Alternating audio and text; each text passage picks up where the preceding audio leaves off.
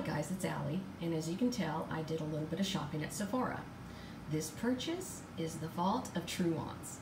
She unboxed this on her channel, and as she likes to say, it went from a want to a need.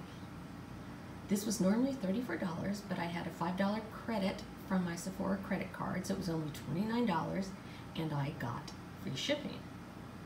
This is the Give Me Some Shine favorites, and it has 3 full-size products. And this is how it came. And let me tell you what they are.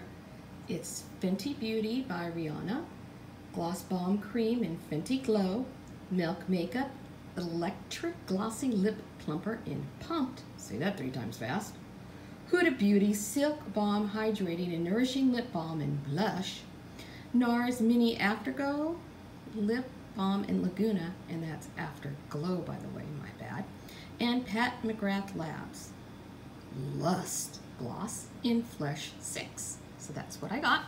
And I also got some slip tint with SPF, a fancy sample of conditioner and shampoo, and some SPF. So that's it. I can't wait to try this out, and I'll see you guys on the flip side.